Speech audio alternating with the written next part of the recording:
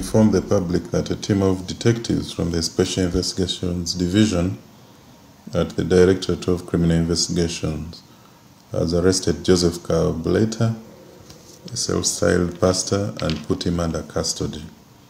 He has been apprehended because of offensive communication against the person of the president. According to preliminary information, the writer repeatedly posted grossly offensive messages under the Joseph Kabuleta weekly rant returns, referring to the Fountain of Honor as a gambler, thief, and liar. Section 25 of the Computer Misuse Act 2011 criminalizes such acts of communication. We once again want to caution all those who glorify such communication, particularly through social media, that though it's public space, it is not protected. Therefore, any postings of false fabrications will attract punishment in accordance with the laws. The public is further advised to think first about what they say on social media, as the joint forces will continue using the acquired capabilities to monitor comments on social media, and any offenders will be investigated and punished. Right now, investigations into the conduct of Joseph Kabuleta are ongoing, and more information will be availed as investigations unfold. Now, Joseph Kabuleta joins a long list of others that have been apprehended for the Computer Misuse Act and offending the first family, but as well using social media or new media to communicate things that have been deemed as offensive. Dr. Ssenyonga is on the same case, Bajo events, and so many others. So to better understand this one, we are going to have a topic concerning freedom of expression in Uganda, but as well we want to clearly understand encroaching on peace of the president, what it actually means. And to better understand this today and for the discussion on freedom of expression, I'm joined by a friend, a lawyer in town, Counsel Simon Ssenyonga. Good morning, Good morning, Stephen. How are you? I am very well. How are you doing? How is the business of law? It is moving on well. I usually tell people that the world is because journalists are. We are the informed friends. Okay. Amazing. And we are the land ones, eh? We're the land ones. So that is the discussion. But let's talk freedom of expression. Yes. You know, freedom of expression is actually broken down into various aspects. Yes. That is the personal freedom of expression, but as well the public. Yes. So personal, it could be the interpersonal. You communicate with yourself or talking with a friend, just like we're sharing a little bit, maybe off air. Yes. Now public. To what extent should we regulate the public expression? Maybe to guide the public, I can just build a legal foundation of the whole discussion. The freedom of expression is a fundamental human right which is provided for under the Constitution of the Republic of Uganda, under Article 29 of the Constitution. Now this is found under Chapter 4 of the Constitution, which stipulates the fundamental human rights and also states the limitations. Now the basis of the freedom of expression in Uganda is not only founded on the Constitution, but also on the international legal framework to which Uganda is a part of. Specifically the Universal Declaration on Human Rights and the International Convention on Civil and Political Rights, specifically Article 19, which states the freedom of expression. Now, to what extent should we limit this right? Exactly. Under Article 29, this right is provided for. However, in law there's something called absolute and non-absolute rights. Now, the freedom of expression is not an absolute freedom right, an absolute human right, meaning that it can be limited. And this limitation is provided for again under the ambits of the law. When you read Article 43 of the 1995 Constitution of the Republic of Uganda, it states that human rights can be limited, basically for the sake of controlling public order, and where the limitation is demonstrably justifiable in a free and democratic state. The extent of limitation is legal. Uganda being a party to the international laws, number one, that's one branch of the argument. Under the International Convention on Civil and Political Rights, Article 19, this right can be limited. Now, the Siracusa principles on the limitation of rights, fundamental human rights, under the International Convention on Civil and Political Rights, states that it explains what it means to be a limitation to be demonstrably to be acceptable in a demonstrably justifiable democratic state. Number one, when you're limiting a human right, you look at the state. Is it a democratic state like Uganda? Meaning that we are democratic, I must say. So to say, well, it's quite a subjective argument based on who is making the argument. But you see, there's open civic space, meaning that people can express themselves. The other thing is that the right to internet access is a fundamental human right. Now, internet access includes expression on the internet. Number two, the other law that has been considered, especially by the government of Uganda, when limiting, is the Budapest Convention on cybercrime, which again is an international legal framework to come to guide the nature of conversation on cyberspaces.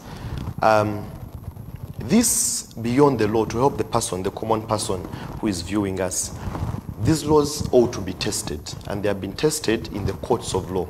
When you go to the courts of law, you go with an argument that, a right has been violated, and the court will test and see whether or not it has been violated. Now, I will just cite one leading case which has shaped the jurisprudence in Uganda, which is the case of Charles Onyango-Obbo and Andrew Mwenda versus the Attorney General. And in that case, the Supreme Court, specifically the judgment of the late Justice Mulenga, clearly stated that it is the fundamental human right which is fundamental, not the limitation. Now, he was citing a Tanzanian case of Reverend Christopher Mitikila versus Attorney General, the judgment of Justice Lunga Kingira.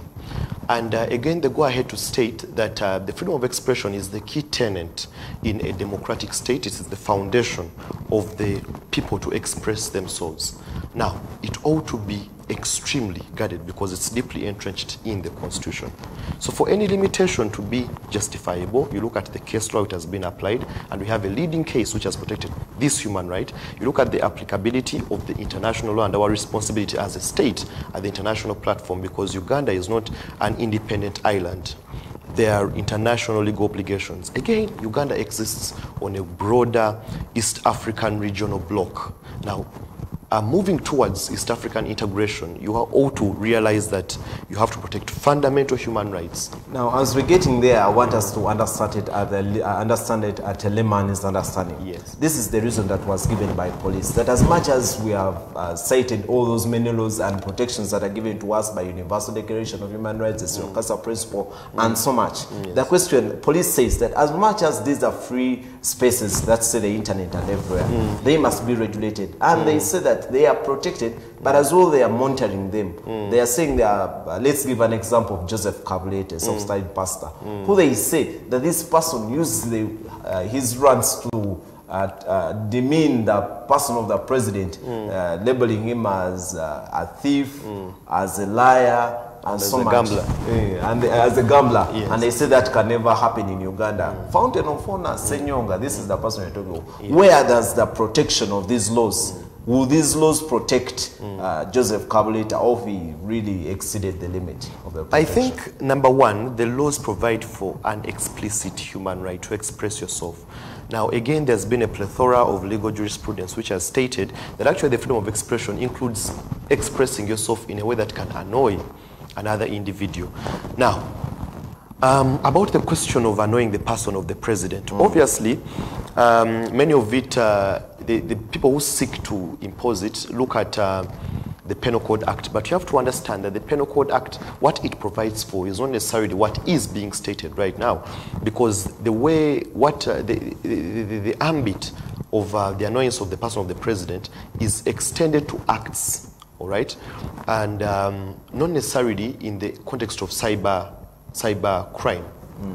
Now, number two, when you read the statement of Mr. Fred Enanga, the police spokesperson, he states, obviously they say that the charges going to be brought against Mr. Kabulete will be in regards to offensive communication, which is under Section 25 of the Computer Misuse Act of 2011.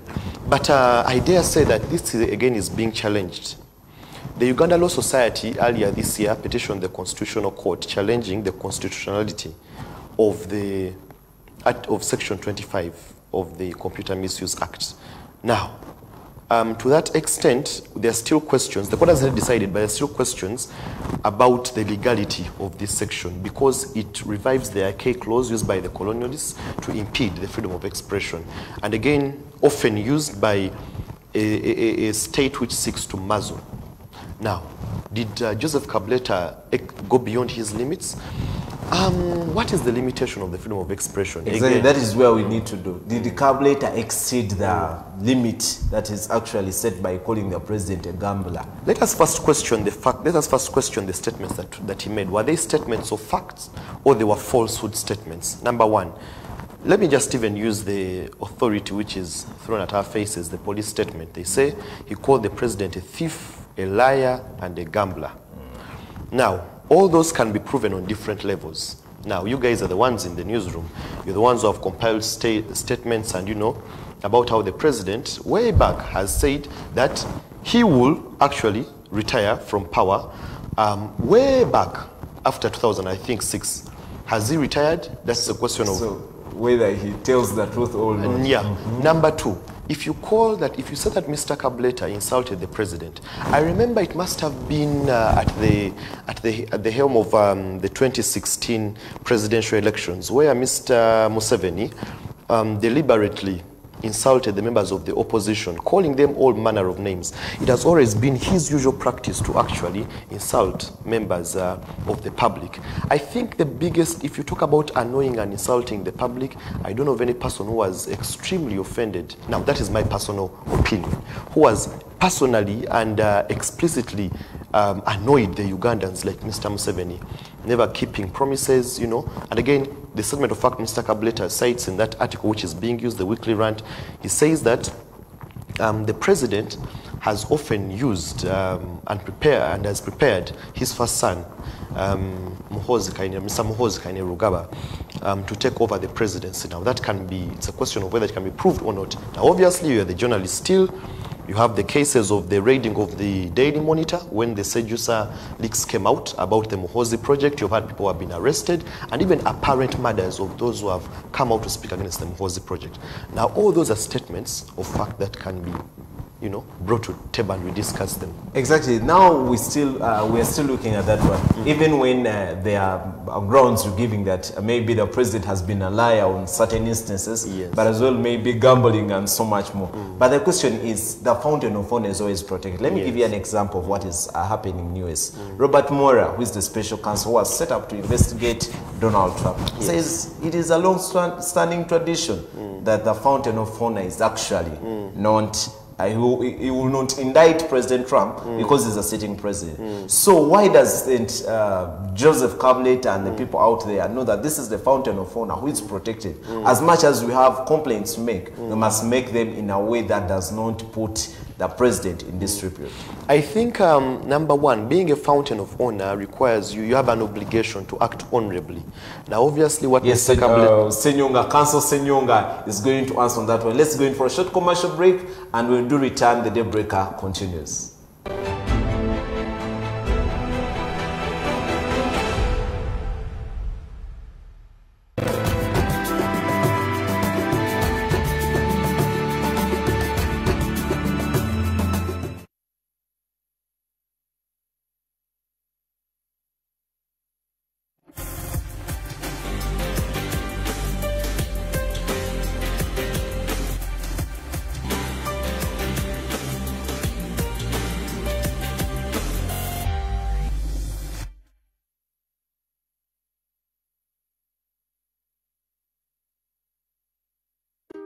I see trees of green, red roses too. I see them bloom for me and you. I see friends shaking hands, saying, how do you do? They're really saying, I love you. What a wonderful world.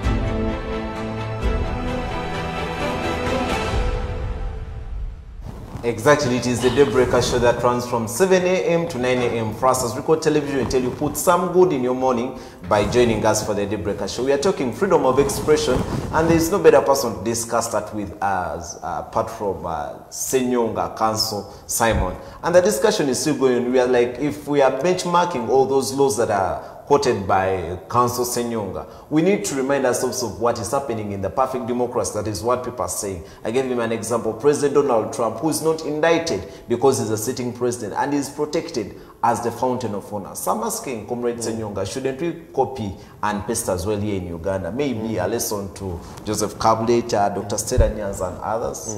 I think you may not, we may debate the question as to whether the US is a perfect democracy or not. Obviously, there are a lot of contentions going on there, muzzling of human rights and all the likes. Now, is it a copy and paste? No, emphatically no. The nature of the democratic setup within the US and Uganda is quite different. The historical foundations are quite different. The applicability and development of the human rights has been quite different. And the challenges are quite different, and the contentions are quite different. The people who want to challenge are quite different, and their reactions are quite different. Now, before we went off, you had asked a question about whether Kabuleta exceeding his limits, and you know what. Did he go beyond the limit of not looking at as much as the fountain of honor? Yes, exactly. Yes, and we left on the point where the question was, if Mr. Museveni is a fountain of honor, he has a legal obligation, legal and moral, ethical obligation to act honorably. Now, obviously, both publicly and privately, he has often proved himself to be quite dishonorable. And again, that's a personal opinion, subject to, you know, to only myself, and whatever the public thinks, that's up to them.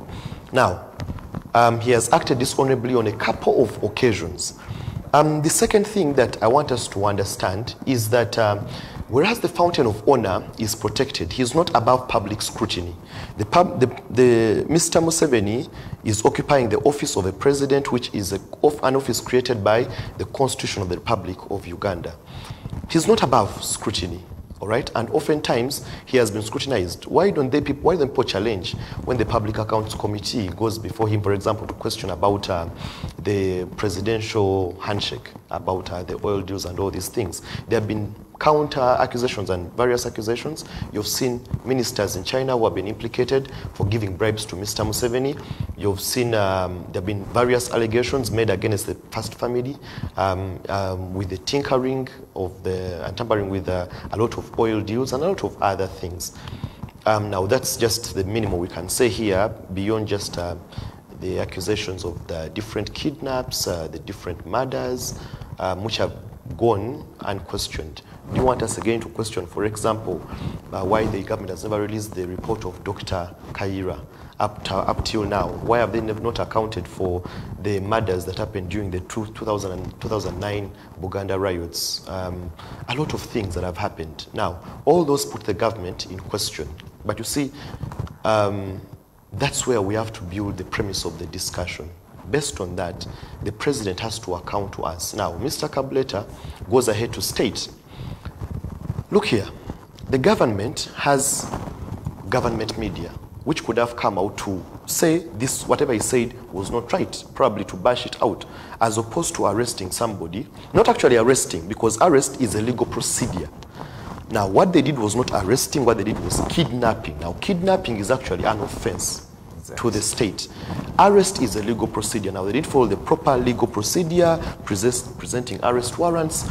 You know, Mr. Kabuleta has individual rights before, during, and after his arrest. I can tell you as a matter of fact, as of yesterday, the wife of Mr. Kabuleta, Mrs. Rebecca Kabuleta, and his lead lawyer, Counsel Daniel Walimera, were at the Chireka police station where he's being detained, and they were denied access. Now, again, the government is continuously violating his human rights, because at the bare minimum, you would have allowed his medical personnel, his close family member, who is the wife, plus his lawyer.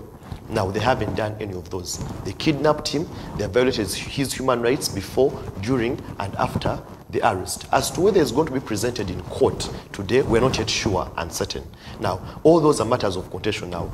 Based on that, you don't expect us to still we don't want to brush issues under the carpet, that the president is a fountain owner. I'm not his political commentator, so I have to state things as they are. That is Council Simon Ssenyonga. Ssenyonga, and the discussion is freedom of expression in Uganda, encroaching on peace of the president. Ssenyonga, I've put this one before you. Yes. I know the contentions you're having about the arrest of Mr. Kabuleta.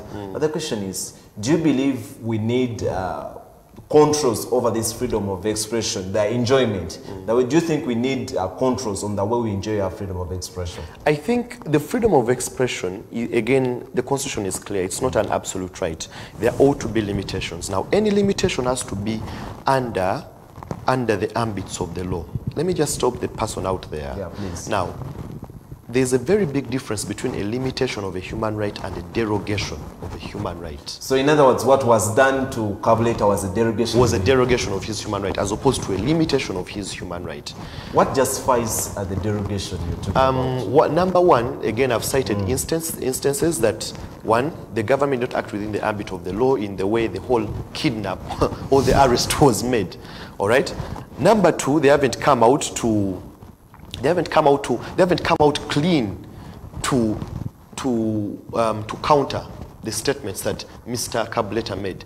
He's a citizen of this nation, and he has a right to question the person of the president. Now, in questioning, it can probably be said that he annoyed the person of the president. The police say that he insulted the president. I don't think calling one a thief, a gambler, and a liar is actually an insult. It is just a statement of my opinion on factual basis. And he goes ahead in that article, let them not, it's not a pick and choose. The article gives the facts very clearly. All right? The government has on various occasions actually come out and said, you know, they have come out clean on some of these aspects. You know, by the time General Sejusa came out to say the Muhoozi project, because actually it's the whole the understory of all this is the questioning of the Muhoozi project. Now, by the time General Sejusa came out to challenge this, he was a public official. All right, an army officer. Let me zero it back to you. Would you feel offended if Stephen Mayombo out there comes and say Ssenyonga is a lifeless being, a person who do not have the brains and everything? What would you feel about that? This is beyond my feelings. Again, it's whether I've stated the facts or not. Now, there are various ways we have expressed ourselves. All right. For every one Joseph Kabuleta rant that you can give, and this is what you would call insults to the person of the president, I can cite for you 20 insults of the president, not only to the public, but also to individuals. Do you want me to say that, you know, at one of the, must have been the International Women's Days where the president said, I am not a servant of you Ugandans, all right? Many times has used language which seeks to despise and to present people despitefully. You've seen him, for example, insulting leaders in this nation, the Kabaka of Uganda, and now he has insulted. I have seen him on various occasions, various politicians, especially those who do not agree with him, calling them fools, you know, despiteful people, not worthy. Again, the same Mr. Museveni, who is very angry with Mr. Kabuleta, has often, all right, insulted even those who came in power before him, the likes of President Amin, President Obote. Now, the very things insulted President Obote and Amin for are the very things that he's being told right now. So because he called Mr. Obote a thief, he called him a liar. Now, I think... do you believe in controls, Council Ssenyonga? I don't believe in control. We can discuss the limitation. We don't discuss control. Don't you think if we leave it very free where everyone can speak whatever they want, in the end we'll lose the point of people expressing themselves without infringing on the rights of others? The question is not what they say. The question is that what they say actually annoys those who are in authority. Now, the Budapest Convention on Cybercrime, which has been the basis for NITA to create the three computer laws in 2011, gives a framework, an international legal framework, which actually seeks to respect international and fundamental human rights provided for under international laws. Now, what you call a democratic state cannot be democratic when its afraid of public scrutiny. And that's what the government is posturing out there, that they are afraid of public scrutiny. And their response, as usual, it's a knee-jerk response of arresting any critique of the state. And one of them being Mr. Kableta. You know, again, the same what I would call stupid law is used to arrest Dr. Stella Nyanzi for the way she expressed herself, and probably the way Mr. Bajo expressed himself. Yeah, but I'm not acquainted very well with their facts, so I'll stick to Joseph. Now, as we're discussing Mr. Joseph Kableta's arrest and everything, as a citizen, I also don't approve of the way people are arrested without presenting the documents, calling on them, explaining to them why they're being arrested, Yes. or allowing councils and everybody to access them. This is where we discussion zero that. Public interest. Yes. Don't you think the president being voted into power all these many years, he has the power and approval of many Ugandans who, if you go ahead, to keep on putting him in this disrepute, people can turn up against Kableta, and so to protect Kableta, public interest, that they keep him behind bars. I think public interest is not judged on how many times you're elected in office. Because again, remember, there have been a couple of presidential petitions which have challenged the procedure and the legality of Mr. Museveni's election. So that cannot be a basis of whether he's the most liked person in Uganda. But we can, again, respect him for occupying the office of the president, which we have given him, but he will not go beyond the public scrutiny. So, again, what you say is very correct, that because of their power, they would want to keep Mr. Kableta behind the bars. But for how long? You know, there are very many Kabletas out there. How many of them will you arrest? If I like what he said in the tweet, that you can arrest one, but you cannot arrest all of us. Yeah. You cannot arrest one, but you cannot arrest all of us. But others are warned. Police is issuing a warning. No, they're not warned. They're threatened. They're threatened. That was not a warning. It was a threat. The discussion is of freedom of expression in Uganda encroaching on peace of the president. Ssenyonga, the Computer Misuse Act has been quoted a number of times. Yes. What clauses would you think should be removed from this Computer Misuse Act? Because it has been coming up on and on in the areas, for example, of Dr. Stella Nyanzi. The same was used for Mr. Kableta, and the same has been used for search warrants for many journalists here in Uganda. I think, again, I will agree with what the Uganda Law Society stated in their petition to the Constitutional Court. Section 24 of the Computer Misuse Act and Section 25, which provide for the offensive communication. And all these seek to muzzle, because that's the justification for why I would think they would be removed. They seek to muzzle the freedom of expression insofar as they go beyond the ambit of limitation to the extent of derogation of these human rights. So to that extent, they need to be struck out by the Constitutional Court. Now, obviously, given their contention, there is a tactic, a political tactic, which as usual the state uses to delay matters brought before the Constitutional Court, either by way of threatening the judges who are sitting in these matters, or by way of delaying. Yet, actually, the Constitution provides for it must be one of the provisions that creates the Constitutional Court, which states that constitutional petitions should be heard in a timely manner and in an urgent manner. Now, these are matters concerning derogation of human rights, which the Constitutional Court has to pronounce itself very clearly on. Perhaps the other strategy we could use is mounting pressure on the Constitutional Court to ensure that it pronounces itself as an angle of activism, which again is a fundamental human right in regards to freedom of expression. Now, Council Ssenyonga, as we've been, the discussion has actually been going, Yes. I've realized that you're not appreciating the other side of regulating or having control on freedom of expression. So these are some of the benefits of freedom of expression. Yes. Helping in independent scrutiny, active and informed democratic system, help to expose evils of those in power.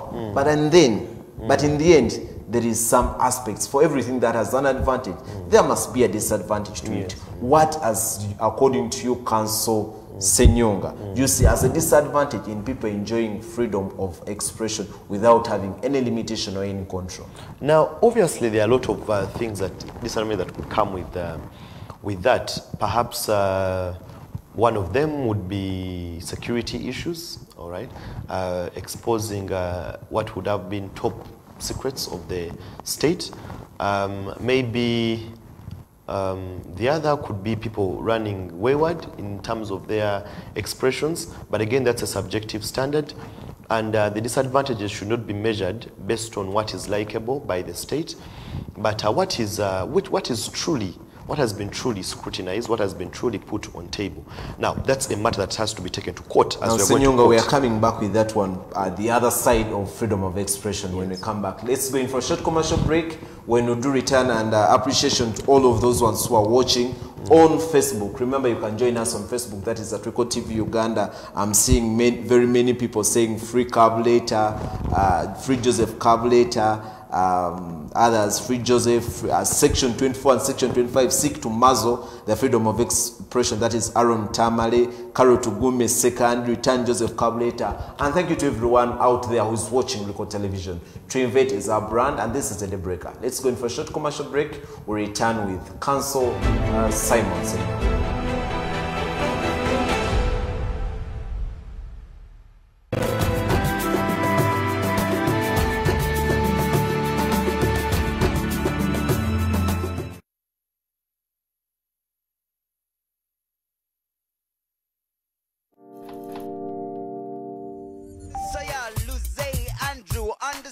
Is mine now. Hi, I'm Angela Katetumba. Hi, this is Verita. Hi, Hey, this is your girl Helen Lukoma.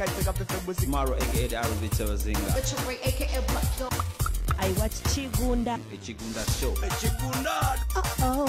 That's representing Chigunda. Chigunda. Chigunda. Record TV. Of course, we are always on air. Monday mpaka Friday, sawa kumi mpaka sawa kumi na mbili. From 4 to 6. From 4 to 6.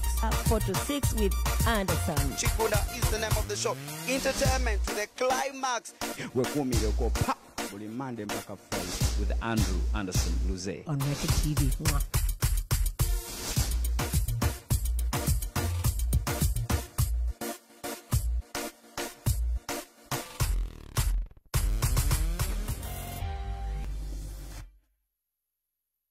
Hello ladies and gentlemen, eno ye 97.7 Record FM tusabula hits all day. Wakati mutima gwa Kampala wimve the best shows nga tutandika ne UG Breakfast Show akawuwo okuva ku 12 mpaka sawonyezo okumacha The Hit Club omubezi sawa nnyo mpaka mwendezi omutondo The Big Evening ababa sawa mwenda mpaka emu yakawungeze The Hot 7 at 7 Countdown mwetubulira ennyimba esinga okuja The Hottest and the Biggest Songs weno ku 97.7 ate The Love What Heart omukwano mu mbewo etandika sawa 2 mpaka 7 ogw'ekiro late night kusoba obuwumi bwa radio esengekeddwa 97.7 Record FM tusabula hits all day.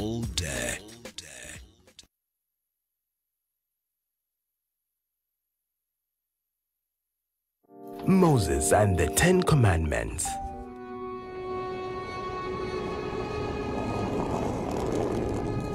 Hebrew filth. 4 centuries of slavery. From the Prince of Egypt to the hero of the Hebrew people.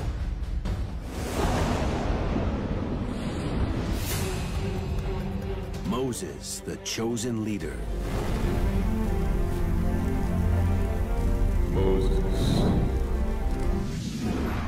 God orders the end of the exploitation. The Pharaoh does not obey. Does your God have another message for me? Aaron, throw your staff on the ground.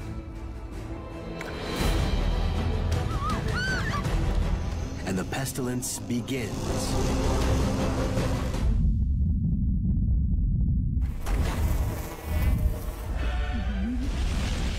The empire is destroyed. And liberation comes. The miracle of the Red Sea crossing.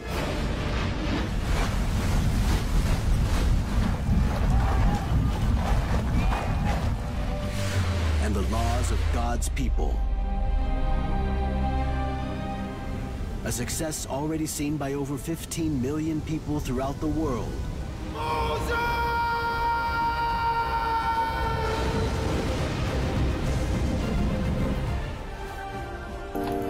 Moses and the 10 Commandments on Record TV. You don't want to miss it.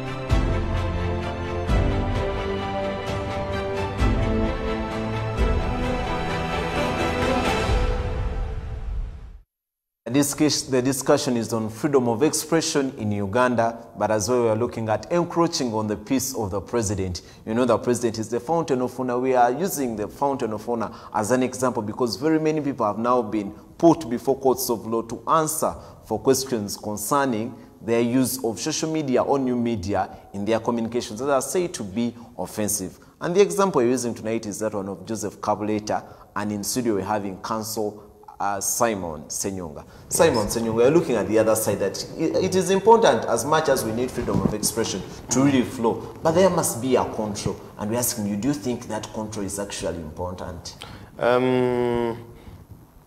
That control, we need to have a balance of discussion here. But again, I don't agree with the aspect of controlling of human rights. Limitation is agreeable. And the government needs to have, I'm sure they have some good lawyers out there who can help them research more. On, they have the Attorney General. Yeah, they have the Attorney General's chambers. And I would expect that they will not be hiding. Now, I have cited for you a couple of cases which have been brought on the question of the freedom of expression. But one of the contemporary issues which I've participated in concerning this, I was one of the petitioners that went to the Constitutional Court challenging the over-the-top tax, the OTT. And one of the discussions there was the OTT 6 actually to limit the freedom of expression to the extent that it imposes a tax on low-income earners, on people who run online businesses, on people who run, for example, online TV stations to express their opinions. So you muzzle a freedom of expression by imposing an unfair tax on the citizenry. So do you want to control again to that extent? You don't want to control, because the counter-argument there was that probably the OTT could bring in much more taxes to the state, but that we haven't yet had a report that has scrutinized thoroughly the extent of the OTT in that regard.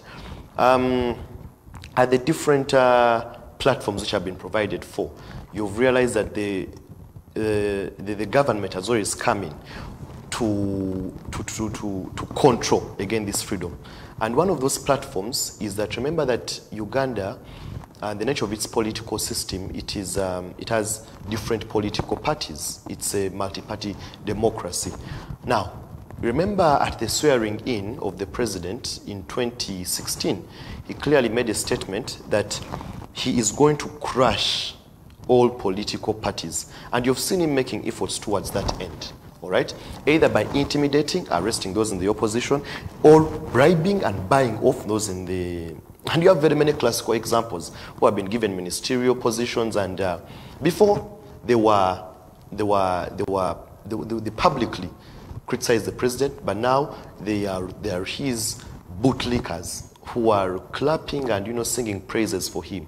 So that intimidation in regards to unfair taxes, controlling of the political spaces, and now intimidation of the citizenry who may come out to intimidate, to come to scrutinize and challenge the standing of the government. Now, Council Ssenyonga, Yes. you realize Mr. Joseph Kabuleta is a preacher. Yes. People call him a soft-style pastor. Don't you think? Which is wrong, but it's okay. Okay. Don't you think, as a preacher, he must look at? I usually tell people that there is something called Aristotle's golden mean. There are two ends of the extreme. But as a preacher, who would have to strike a balance, as Aristotle calls for, instead of going to the extreme of attacking the president, ranting and ranting. Don't you think, as a preacher, he has got to do more than just rant? I think you state Aristotle, and I think Aristotle was a fool. All right? And Yes. he was a fool in regards to the knowledge that I believe in. I am not only a lawyer, but I'm a man of God.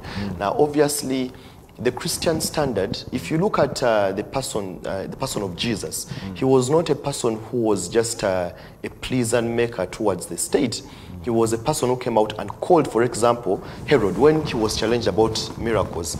He told the guys who had come to him, go and tell that fool. He called him a fox. He called the king, the president, a fox. Go and tell that fox, I'll continue performing these miracles. He went ahead to call the Pharisees, who are then the leaders of the church, what you would call like the archbishop of the Catholic Church, the Anglican Church. He told them, your whitewashed tombs, they're empty and they're lifeless. So actually, Mr. Kabuleta uses very good and sweet biblical language to express his opinions.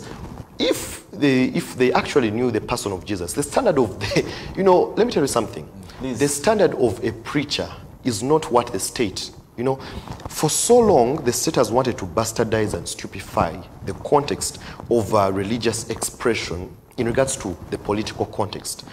They want to set the agenda. There's nothing as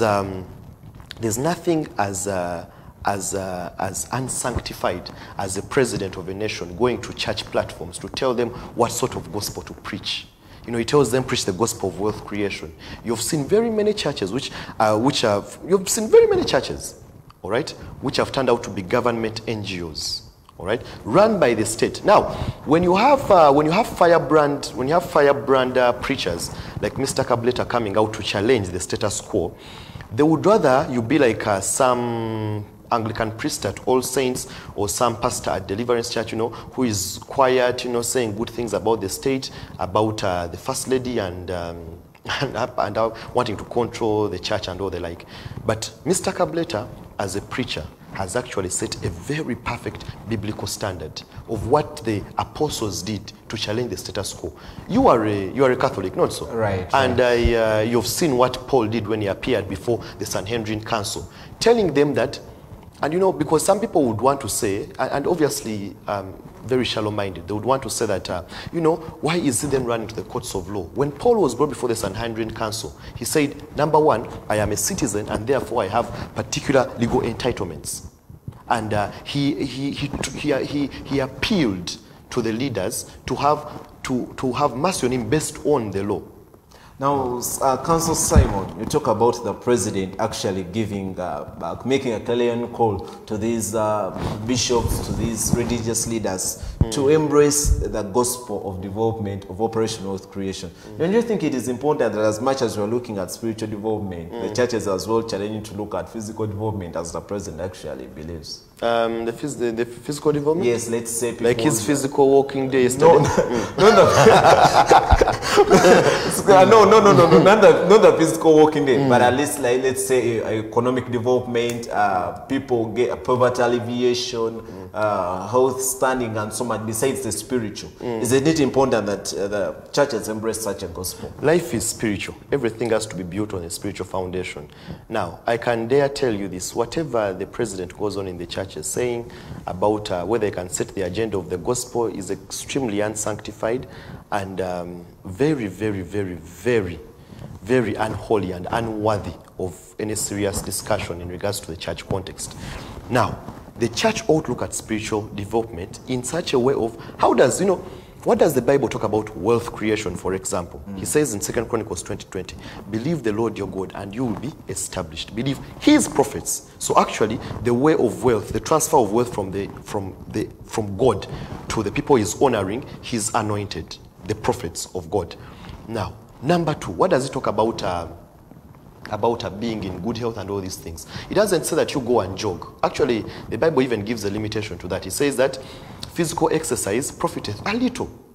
And spiritual exercise is what gives you a lot. All right, so next time we can have a deeper discussion of, where we can have a national day of praying in tongues. You can have a national day of honoring the prophet who the Lord has set in this nation. Now, we are talking of freedom of expression, encroaching on the peace of the president.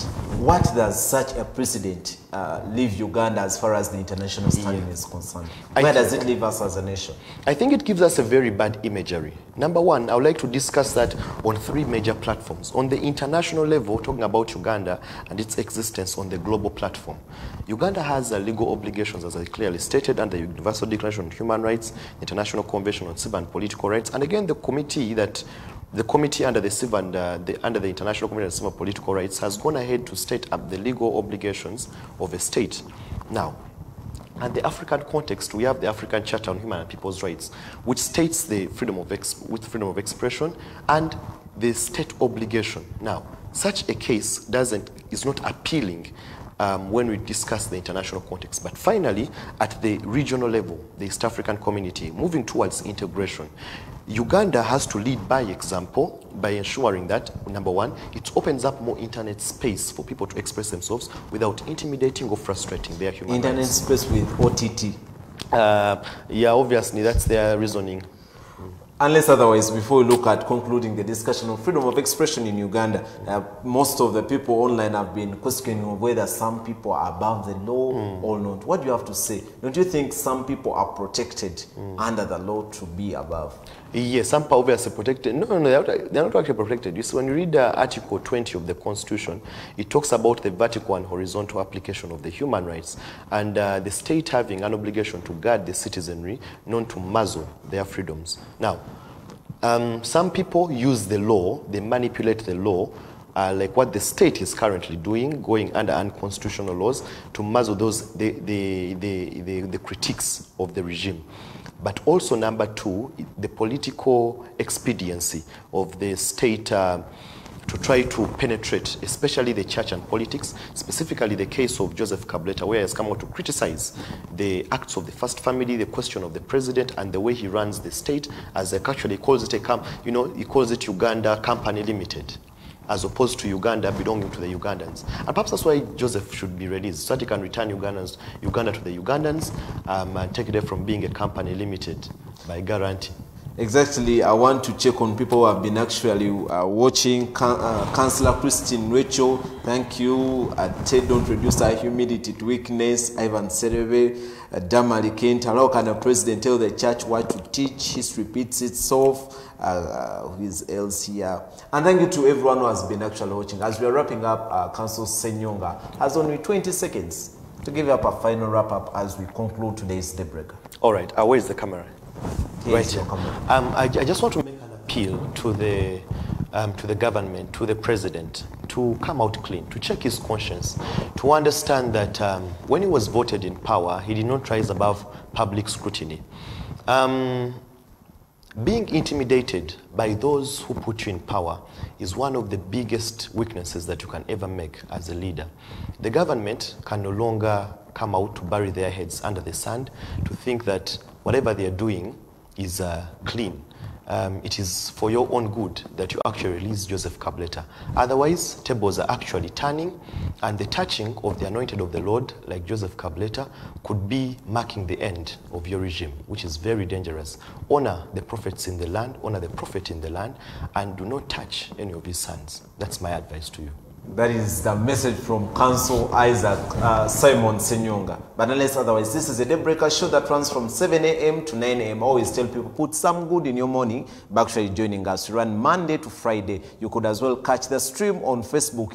It will always stay there. But unless otherwise, if you have a comment or feedback to give, let it come, let it keep flowing, let the discussion continue. Because the discussion continues here at Record Television. Triumvirate is our brand. My name is Stephen Mayombwe. Good morning.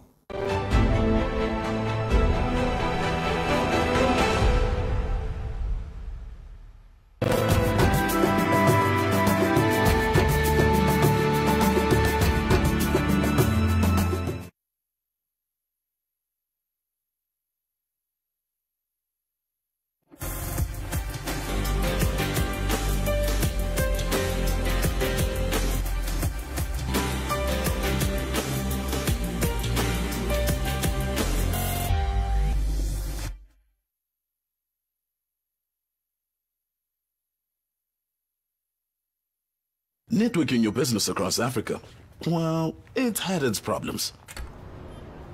But no more. Because now, Liquid Telecom's single network connects you to more of Africa.